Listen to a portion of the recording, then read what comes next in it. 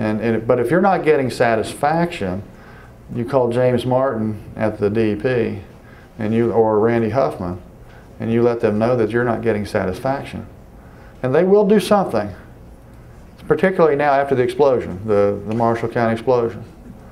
You know, they've done an investigation of AB, and they're starting to give them permits again. But they will react to you. They really will. That's the reaction that you get on an environmental level. The DEP literally could care less about your lease.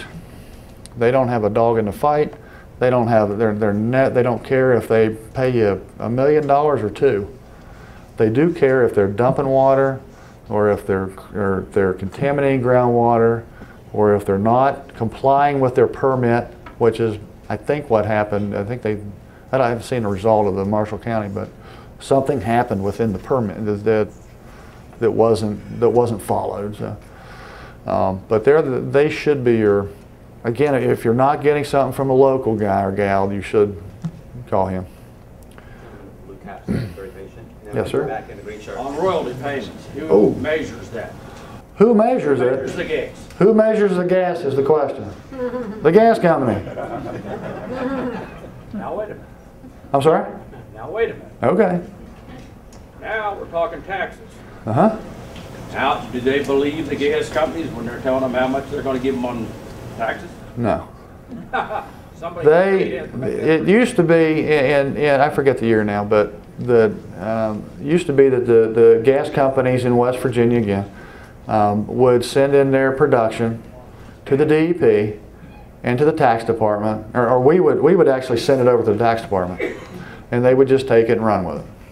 Well, then probably 10, 15 years ago, the tax department started entering the data, and I think it's human nature that if I'm dealing with the tax department, I'm going to be a little more honest than if I'm dealing with DEP on my numbers. I don't want the tax department messing with me.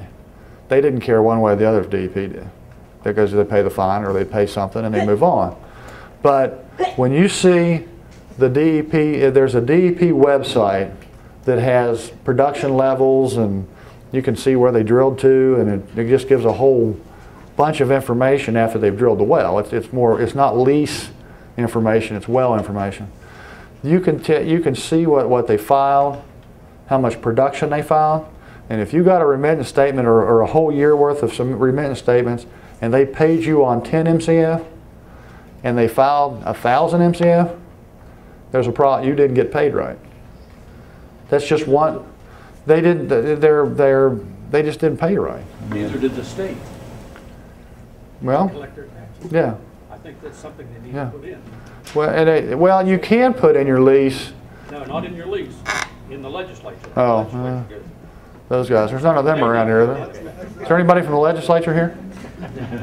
Gentlemen, the Greene turn, then up here, third. Okay, go ahead. Greene. Yes, sir.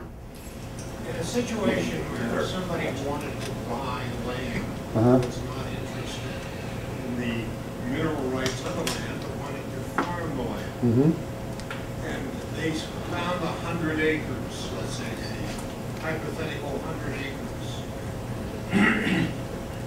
Is that 100 acres, if the mineral rights and the gas rights have been sold off of that land, is that 100 acres worth less or more to the, as far as the top or the surface value of that land than it was before that contract was signed?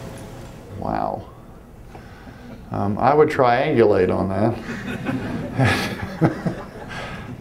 If all you have is the surface, you have less rights.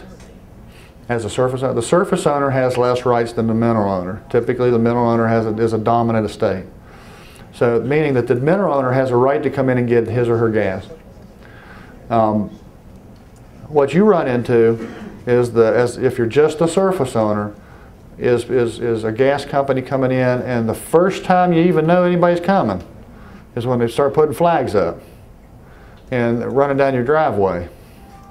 You know, they're literally. I mean, they feel that they may have a right to do that. I don't know, but I would think that you would have less value if you don't own the whole thing to the surface, because you've lost you've lost some control of it.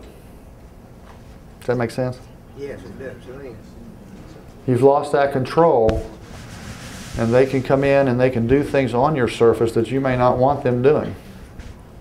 And it's real hard. There is a surface rights group in West Virginia that is very adamant. I mean, they're very aggressive. From a mineral rights or from a mineral ownership standpoint, we want them to drill wells. From a surface owners rights group, they could care less if wells were ever drilled because they don't get anything for it. You get a little bit of surface damage when they drill a well, $1,500, $2,000, and then they want you to go away. So it's just, I would think there would be less from the surface. Sir, raise your hand, then here, gentleman here in front of me. Yeah, I had Oh, I'm sorry. 2 questions. Okay. DPS told me that they cannot give me free gas on my property for the wells they drill because it's too wet and you can't use it. Okay. That may be true. I mean, that may. Okay, second question. He was asking about wet gas. There's wet gas and non-wet or dry gas. Some of the I think they're finding that the Marcellus Shale is somewhat wet, and it takes a different process to